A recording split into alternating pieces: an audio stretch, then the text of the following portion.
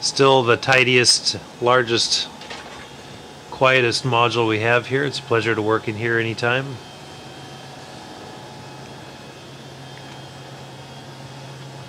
And you can see fairly minimal stowage on the walls here. We'll pause for a quick moment here and show Bob's sleep station. Bob has been our displaced refugee without a sleep quarters of his own, but he's made very good use of this location. And we have the water wall behind there, which we've set up to give Bob some radiation protection, and of course there's a bit of a standoff to protect the shell heaters back there. And this is all empty space behind there in the forward 2 location. And looking up in the empty bay here, you see soft stowage, Japanese style, with the straps up there, which actually are working out very nicely. They're very easy to access, and we have no problem getting stowage from up here. Okay, and a quick look back at the hatch area, the gem port hatch area, very clean, very accessible.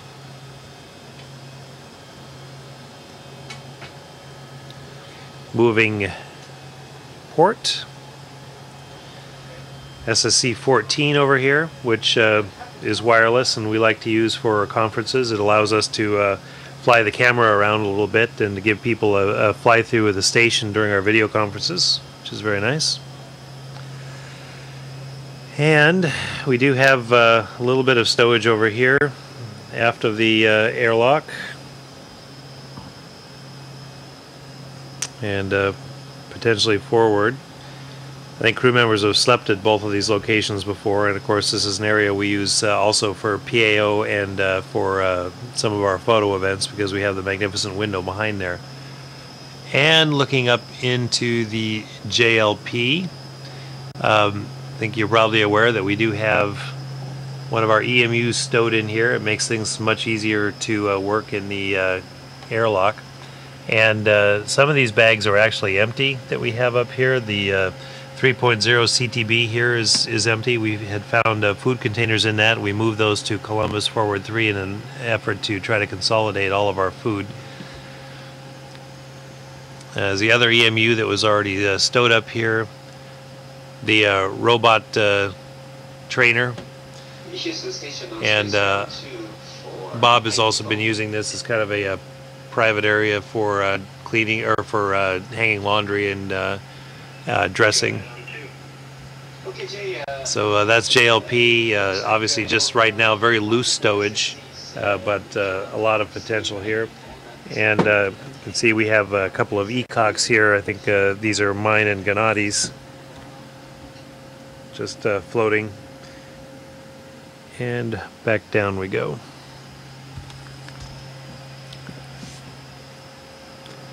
I will make one note that we're checking, Koichi. I don't think so, but we'll look into it. Thanks, Jay. We've had food stowed in so many different locations, including obscure panels in the FGB, and as well as the FGB floor, Columbus Forward 3, here in the JPM, up in the JLP. Get you on the ground, see if that helps. And we worked pretty hard to try to consolidate that in, well, let's see, behind this panel, which is the aft 5 in GEM. There's actually quite a bit of food in 3.0 CTB containers. I believe we have about 50 containers in there.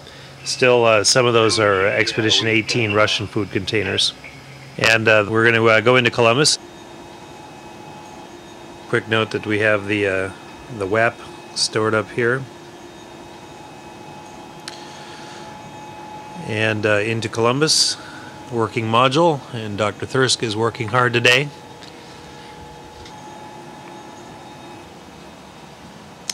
And we'll first swivel around since we're talking about the hatches.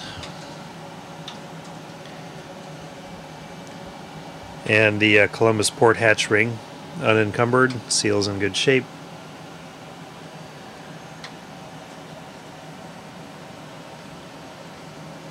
See the ATU and a headset unit there.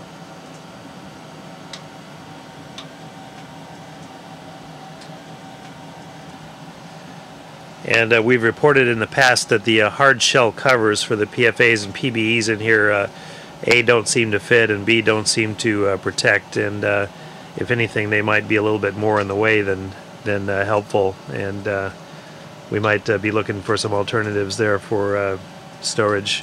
I think probably the only thing you really need covered is that PBA there, and perhaps, or I'm sorry, the magic mask itself, and perhaps the top of the PBA. But otherwise, these are low trafficked areas and fairly safe.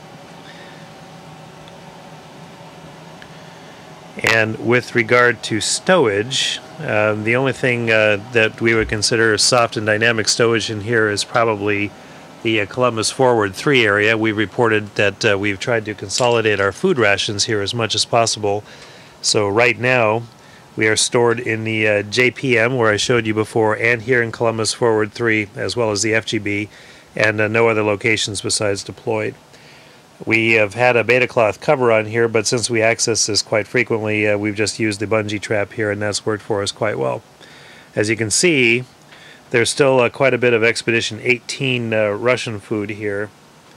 There's, on this date of June 18th, we still have about 17 or 18 containers here, and then a few more in JPM, so we're still not quite done burning down the Expedition 18 containers.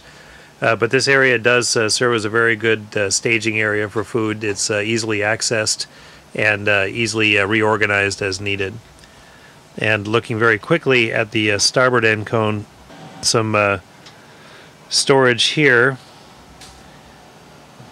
beneath the power bus distribution and the caution and warning panel. Same issue with the PBA covers and the PFE covers here on the end cone.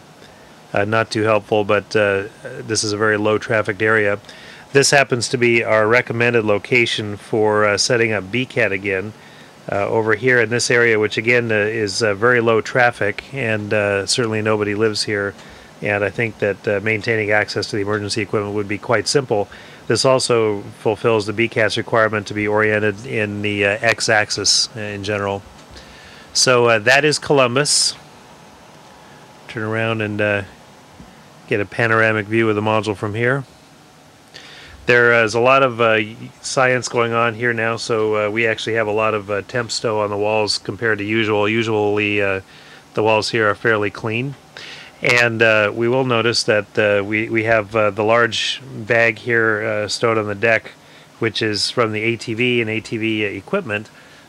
This is probably a very good staging area for large bags during STS-127, that we can get them straight in the door, relieve the mid-deck of their big stowage burden with the big bags, and just pre-stage them here without messing up the works too much in Columbus.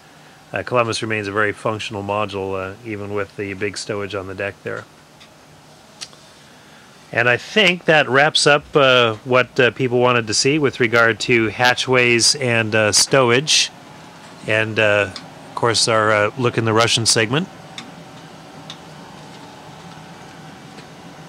And while we're coming through here, we'll just take another view of the Node 2 Deck 2 area. Again, a fairly cavernous volume with a very nice window view. We sometimes we take it for granted, but we often do our phone calling strung from the bungees overhead here and looking out the window below. It's a very nice view. And this, of course, is where the EarthCam payload is deployed. So stowage here would, of course, preclude that payload from being deployed here.